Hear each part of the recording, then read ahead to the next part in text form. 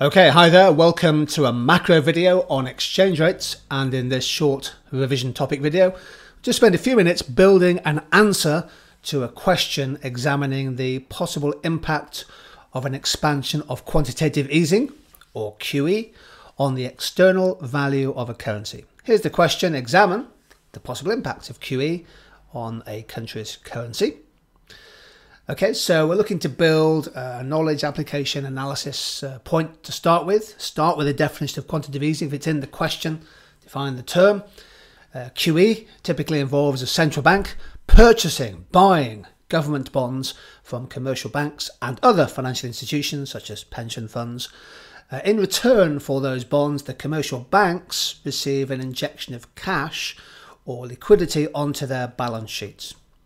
An increase in QE in the question represents an expansionary monetary policy, and that might be designed to stimulate GDP growth or perhaps prevent a country tipping into a period of price deflation.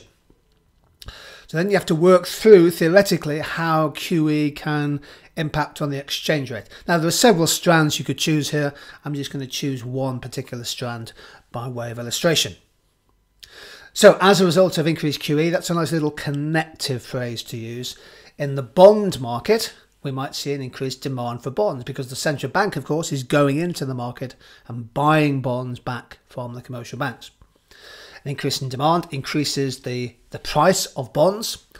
And since bond prices and bond yields are inversely related, QE can lead to a fall in bond yields, a fall in the rate of interest on bonds, and more generally a fall in long-term interest rates, including the rate of interest on mortgages.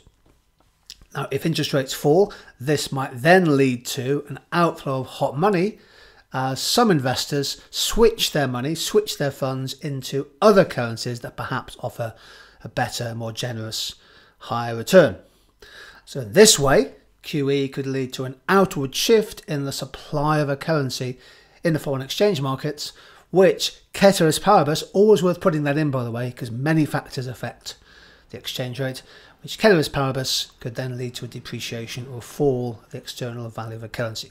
In other words, an expansion of QE through the bond market can lead to an outflow of currency and a fall in the exchange rate. Some of the glut, the extra cash inside the banking system, might also be lent out externally. It doesn't necessarily have to be lent out to domestic businesses and households, which again, if that money leaves the circular flow, puts downward pressure on the value of a currency. So that's one possible impact of an expansion of QE. Here's a diagram to show it. So if there's an outflow of hot money, if overseas investors are selling the currency because of a fall in the yield on assets, then the currency supply might well shift out to the right, bringing down the equilibrium value of the exchange rate.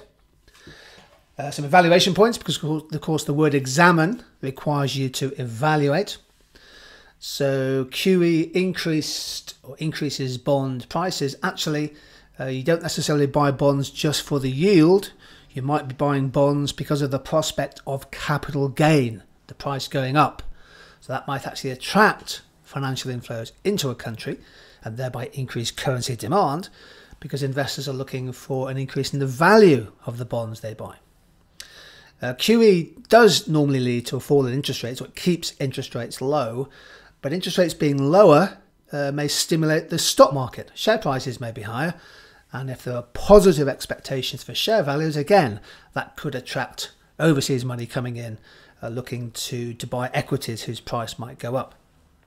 And the idea that QE stimulates commercial bank lending through an increase in the money supply can be challenged and questioned as well. There's no guarantee that commercial banks flush with cash will necessarily increase their lending, in which case the impact on the wider economy will be muted, and that could dampen the impact on the exchange rate, particularly when confidence is low and when there is potentially a liquidity trap. So there we go, a quick look at how quantitative easing, or QE, can affect the value of a currency.